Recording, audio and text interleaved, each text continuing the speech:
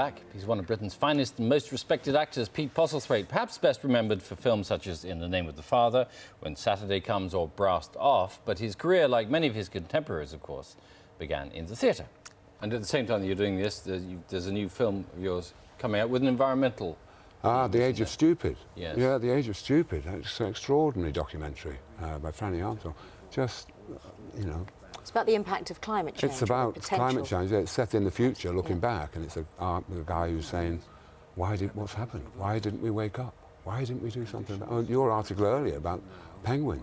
They might not be able to pick up a penguin shortly. Yeah. And they're extraordinary animals. Well, I mean, that's just one. And the funding for that was quite interesting, wasn't it? Because it wasn't the traditional way. No way, yeah. They patches everywhere, different things. People own that film, or that documentary. It's an extraordinary labour of love. And it was shown in Potsdam when they did the climate change thing there. It comes out in March, I think. Okay. And Pete is appearing in King Lear at the Young Vic in London from Thursday evening. And The Age of Stupid released in cinemas nationwide on the 20th of March. That's it from us today.